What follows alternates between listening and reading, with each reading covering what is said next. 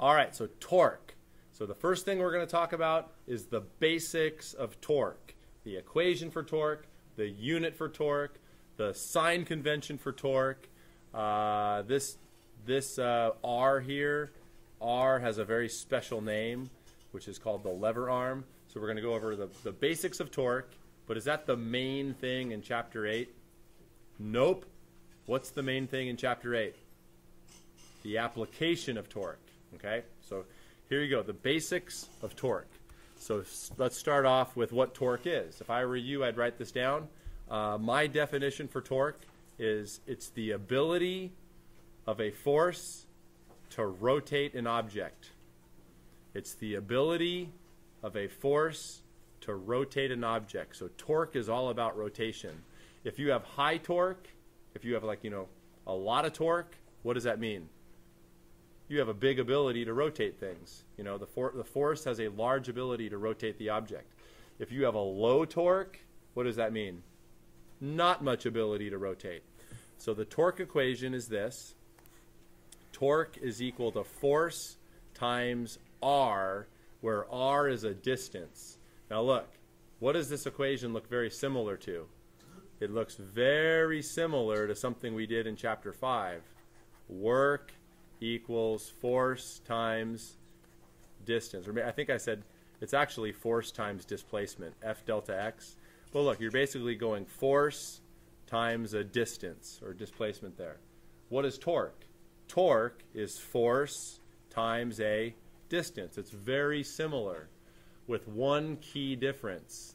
Does anybody remember what had to be true in the work equation? In fact, I think this is the way I taught it to you. This is wrong. It should be force times displacement. What has to be true when you're using this work equation? Yo. The force and the distance have to be the same direction. The force and the displacement have to be parallel to each other. Do you guys remember that? The force and the displacement have to be parallel. In the torque equation, the force and the distance must be perpendicular. Now, if you read the textbook tells you that torque equals force times this distance r sine theta. Now, what's this sine theta all about? Well, you'll see in the next couple slides. Will the force always be perpendicular to the distance in your given problem? No. So that's where the sine theta comes in. I don't like this sine theta. The way I do it is I say torque is force times distance, and you have to know that the force and the distance must be perpendicular. Now, what if you're given a situation where the force and the distance are not perpendicular? Then you're going to have to do some what? Some trig to make them perpendicular. So just remember, it's force times distance, where they have to be perpendicular to each other. Now, the unit for torque, so what do we measure force in? Newton. What do we measure distances in? Meter. Okay, who is on their physics game? What is a Newton times a meter? It's technically, it is a joule. However, when you're doing torque problems, don't call it a joule. What we do is we leave it as Newton meter. When you're doing torque problems, even though technically a Newton meter is a joule, just leave it as Newton meter. Okay? So the unit for torque is Newton times meter. And what else? Lever arm. Now, guys, what word do we get from lever arm? We get the word leverage. So what I have here is I have a big wrench and a small wrench. Okay, so what do we use wrenches for? To turn things, right? So how many of you have been in the situation? So for those watching the video, so here's what we have right here. We got a wrench. So let me draw a wrench. Goes beep, like that. Oh man, I'm not a good drawer. Not bad, Spaldo. There, okay, here's a wrench. Now, wrenches turn things, right? How many of you have had the situation where you put the wrench on the nut and you start to push as hard as you can and you're like, and it still doesn't turn? You're like, oh man, what do you need to do if you're in that situation where you're trying to turn the wrench but the wrench won't turn because the nut is so tight? You got to get a bigger wrench. You need more leverage. The word leverage comes from lever arm. Okay? So let me explain what lever arm is. Lever arm is the perpendicular distance from the axis to the line along the force. Okay? So what we have here in this diagram, here is we're looking at the top of a door. So imagine like you're hanging from the ceiling. Over here is where the door, that's the hinge. That's where the axis is. This is where the door rotates right here. And here's the doorknob. So you push on the door at the doorknob perpendicular to the door. Now, the lever arm for this situation, so what's the definition of lever arm? It's the distance from where to where?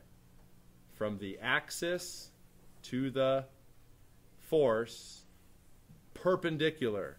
So check it out. Here's the axis. Go this way. Over to the force. Is that perpendicular? Is this distance perpendicular to the force? Yep. So what would be the lever arm for this situation?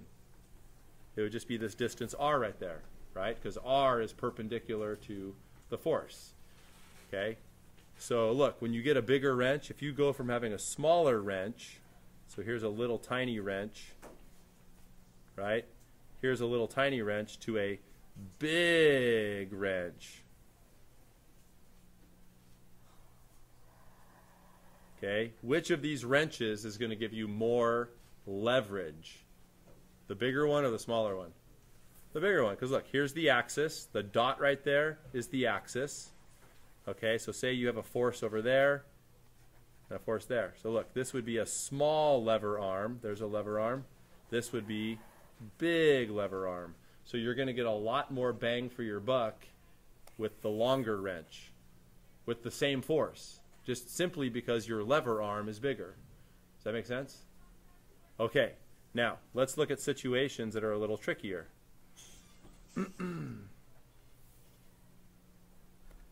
Okay, so here we have the same situation. So here's the axis. This is where the door, we're looking at the top of the door, like you're hanging from the ceiling. Okay, so there's the axis.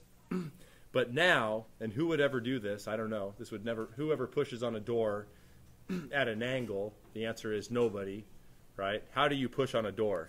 You push that way, right? So let's just pretend you have a force applied to the door at an angle. Well, what would the lever arm be here? The lever arm here, well, if you go from the axis straight over to the force, is that a perpendicular distance right there? No. So how do we find the lever arm? Let me show you.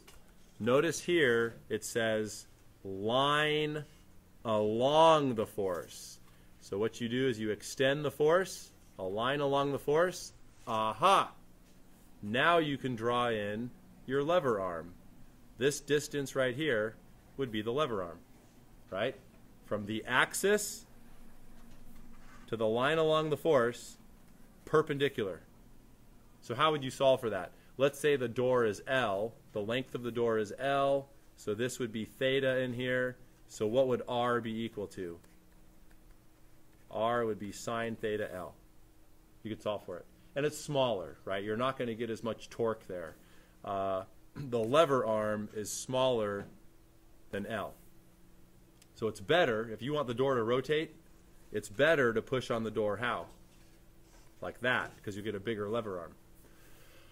Okay, one more.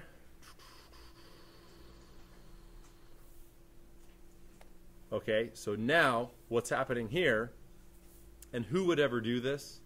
Nobody. So what's happening is, so here's the axis. Somebody is pulling on this door away from the hinge. Is that going to rotate the door? No, dude. How much torque is this going to cause? So over here is the axis where the door rotates. If you pull on the door away from the axis, what's the torque going to be? 0. Now why is the torque going to be 0? Is it going to be because the force is 0 or the lever arm is 0? The lever arm is 0. Now why is the lever arm 0? Well, look, where does a line along the force go? Ready? Here's the force. Line along the force. Doot, doot, doot, doot, doot. Oh my goodness. The line along the force passes through the axis. What's the distance from the axis to the line along the force? 0. That's going to give you 0 torque. You guys smell me? You get it? Okay, man. That is the basic... Oh, I forgot one thing. Sign convention. The sign convention for torque. Now look, what's been our sign convention up to this point? When I say sign convention, you think about this. You're like, oh, up, plus, down, minus, plus, minus. This is what you think about when I say sign convention. But what's torque all about? Rotation. Our sign convention for torque is going to be clockwise. That way's clockwise. Counterclockwise. CCW, counterclockwise. Now look, one of these will be plus, the other minus. Does it matter which one's plus and which one's minus? Not at all. As long as you're consistent, you could say that clockwise is plus, counterclockwise is minus. Perfect. As long as you're consistent and you don't change it. Or, if you're like, no, I want it the other way. Fine. Make that plus, that minus. It doesn't matter which way's plus and which way's minus. There is an official sign convention. I'll be honest with you, I forget what it is. I think the official sign convention is counterclockwise plus and clockwise minus. But it don't matter. All right, now. Is that the main thing? No. So now you know what torque is. Now let's talk about the main thing. So here's where it gets interesting. Here's where it gets mighty interesting. Okay. Torque and the second condition for equilibrium. You guys already know the first condition. Anybody know what the first condition was? You learned it back in chapter 4. So let's review what equilibrium means. What does equilibrium mean? Equilibrium, there's two ways to express equilibrium, and they both mean the same thing. So look at this coffee cup sitting on the table. That's how I like to start my morning. Get my cup of coffee, start me out right. So look, here's my coffee cup right here, sitting on the table. Why is that coffee cup in equilibrium? Well, what does equilibrium mean? Equilibrium is a fancy name for not accelerating. Not accelerating. Zero acceleration. Well, guys, if an object has zero acceleration, well, what do we know about F net? F net. F net equals ma. If your acceleration is 0, then guess what? The net force is 0. So these are the two ways you could say, you could describe equilibrium by saying, okay, equilibrium is no acceleration, or you could say equilibrium is where the net force equals 0. Okay, that's what equilibrium is. Next screen. Okay. Is it possible for an object to have no net force on it, but still accelerate? You guys follow what I said? Because what did we just say? Equilibrium is when the object is not accelerating, which means there's no net force. Is it possible for the net force to be 0, which means the forces are canceling, but it still accelerates? Yes. You got to think about rotation.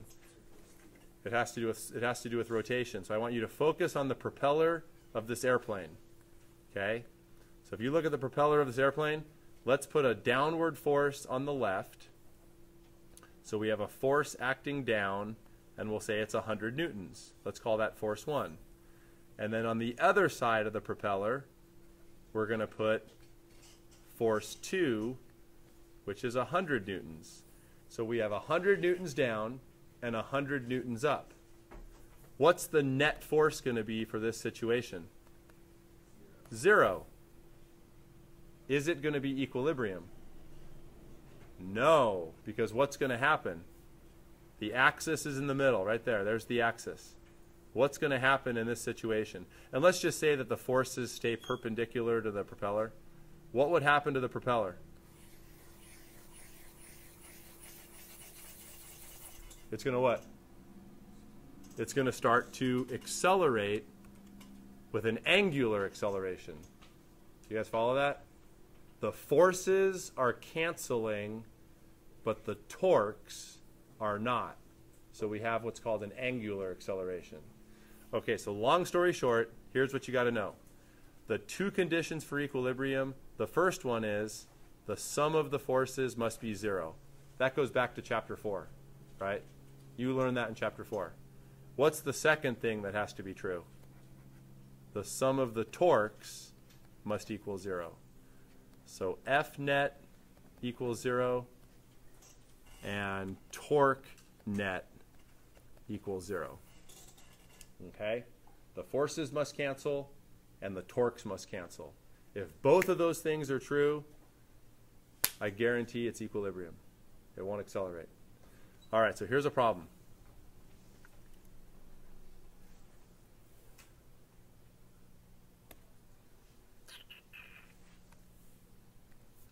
All right, so we got a boy and a girl sitting on a seesaw. The mass of the board is 100 kilograms. So where are you going to draw mg for the board? In the center. So we got the girl on the left, the boy on the right. You got the mass of the girl. The girl's 27 kilograms. The boy is 45 kilograms. The girl is 1.5 meters from the fulcrum. Do you guys know what the fulcrum is? Fulcrum is right there where it's balancing. So you're going to find the normal force supporting the board. Now, why does it make sense that there's a normal force? Because is this board balancing on a surface? Yeah, so there's going to be a normal force supporting everything, right? There's a little surface there. Okay, so what's the normal force? Then I want you to calculate where the boy must be sitting so that the board doesn't rotate, right? In other words, so the torques cancel. Okay, so we have, I'll give you guys like 4 minutes.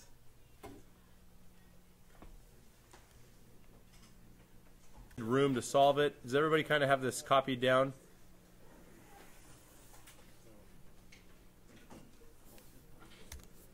Okay, so look, we're going to do a free body diagram for the board.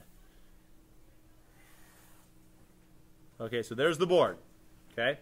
And look, so we're told that the mass of the board is 100 kilograms. So where do we put mg for the board itself? In the middle, because that's where the center of mass is. So mg for a 100 kilogram board is 980, right? 100 times 9.8, that's 980 newtons. The girl is over here. She's 27 kilograms, right? 27. So 27 times 9.8 is 264.6. That's mg for the girl. The boy is over here. He's 45 kilograms. So 45 times 9.8, that's 441. So these are all the forces acting on the board. Now there's one more force. Remember, this board is resting on a fulcrum. It's resting on a point. So there has to be a normal force right here. Now, this is a torque problem. Whenever you do torque problems, the axis is important. The axis is right there. There's the axis. Why is the axis important? Because that's where our distances get measured from. So, for example, what's the distance that we were told from the girl? So here's the girl over here. This is the girl. The distance from the girl over to the axis is what? 1.5. Is that perpendicular? Is the distance perpendicular to the force? Yes. Okay, the boy is over here, right? What's the distance from the boy over to the force? Let's call that x, right?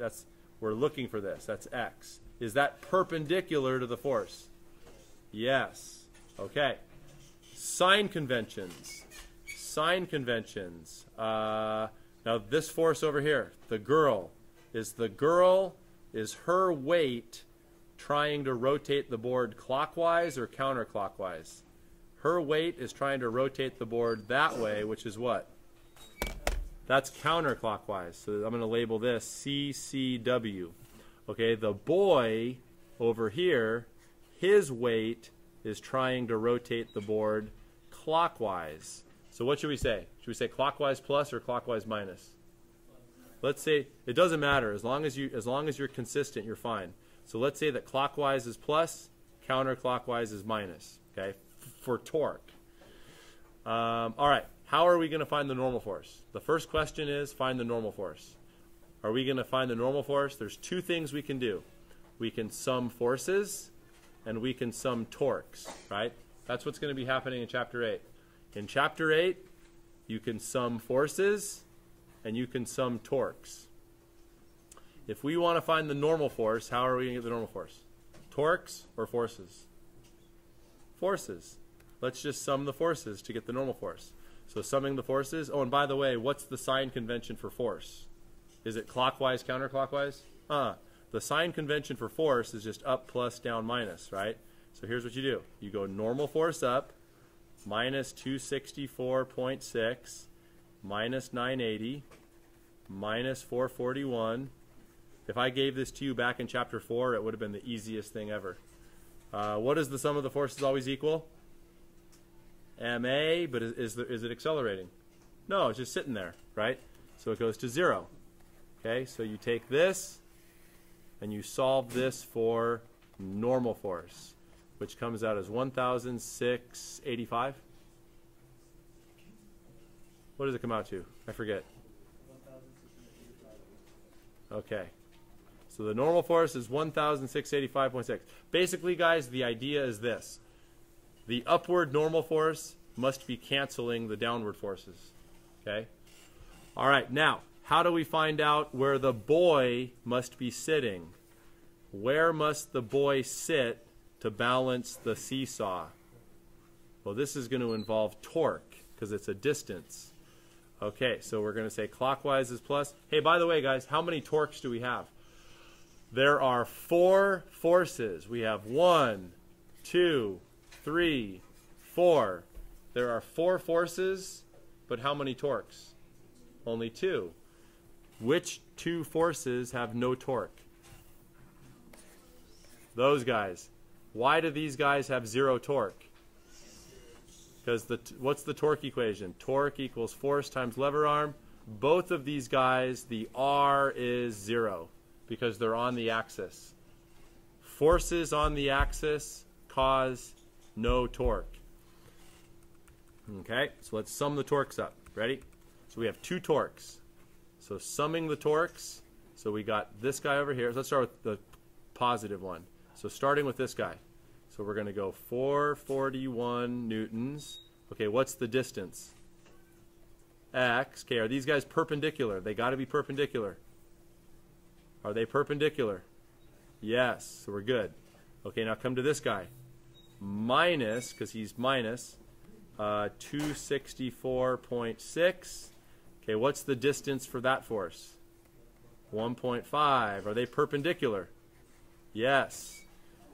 The torques will cancel. Now look, what if the torques do not cancel? Well, then you get an angular acceleration, which we're not going to do in this class. AP Physics B doesn't cover that. If you want to find out what happens if the torques don't cancel, then you take AP Physics C. They talk about that in there. Okay? So we take this. The only thing missing is X. X is 0.9. Basically, the idea is the torques cancel and the forces cancel.